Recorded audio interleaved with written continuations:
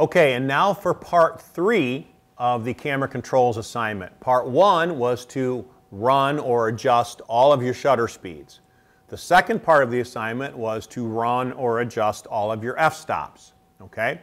Now the third part of the assignment is to try and do what's called equivalent exposure, where we're going to adjust the shutter speed and then we're going to adjust the aperture so that we maintain the same exposure as we make the adjustments to the camera.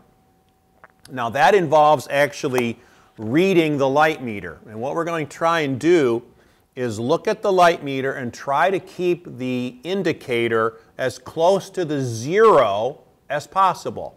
And the light meter will look something like this. The minus would be less or underexposed. The plus will be overexposed. Okay? So we want to look at underexposed, overexposed. We want to try and zero the light meter and keep it as close to the center point or the 0 scale as possible. Now the light meter shows up in the viewfinder or in the display on the back of the camera, so it's pretty easy to see. All right? But it's also inside the viewfinder as you go to take a picture.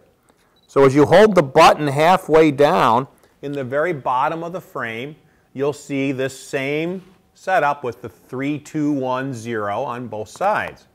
That's your light meter. Try to keep the light meter as close to 0 as possible.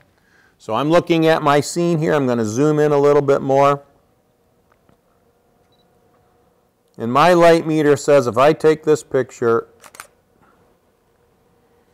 at 5.6 at a 30th of a second at ISO 400, we haven't changed the ISO, so just leave it at 400, a 30th at 5.6, that we have a good exposure. And that looks pretty decent. I'm happy with that. So now we want to change. We want to change the aperture to f8. So I'm going to hold the little button down and change the aperture to f8. Okay? Now, that is one stop darker from 5.6 to 8. So in order to maintain equivalent exposure, I need to increase or open up the shutter speed one stop more light. So now I have to go and adjust the shutter speed from a 30th of a second to a 15th. One stop. Now if I take that exact same picture, it should look the same, and it looks very similar to the one I just took. All right, so let's try that part of the experiment again. I want to change the aperture from f8 to f11. Okay, have that changed. Now I have to change my shutter speed from a 15th of a second to an 1/8 of a second. So I've gone one stop darker on my aperture or my f-stop. Now I need to go one stop brighter on my shutter speed. So watch as I take that picture. And if you look at it, and now we're going to compare it. So there's an 1/8 of a second at f11.